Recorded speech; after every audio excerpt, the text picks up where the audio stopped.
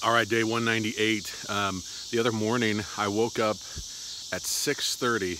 I had a meeting at 7, and what was awesome is I slept through the night, and I think I did it last night too, so it was great.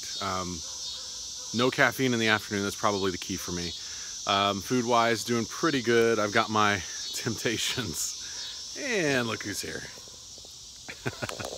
Sneaking into the video again. So, yeah, what I found was interesting was the day that the person at my church passed away was really easy for me to stay focused, but then the very next day, it's like it was completely off my radar. So, yeah, finding things to motivate me.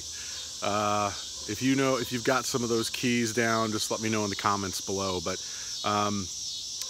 life is short, and we only get so many days on this planet to enjoy with those that we love, like this little girl.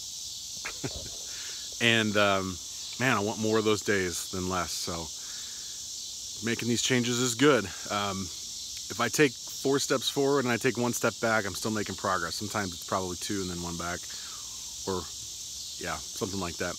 But what are you gonna do? Wait, hold on. What? So I need to show you it without the camera on first. Oh, well, I need to finish this video because these nice people they have other things to do. So, yeah, 198, good day, and moving forward. Thanks for watching. See you tomorrow.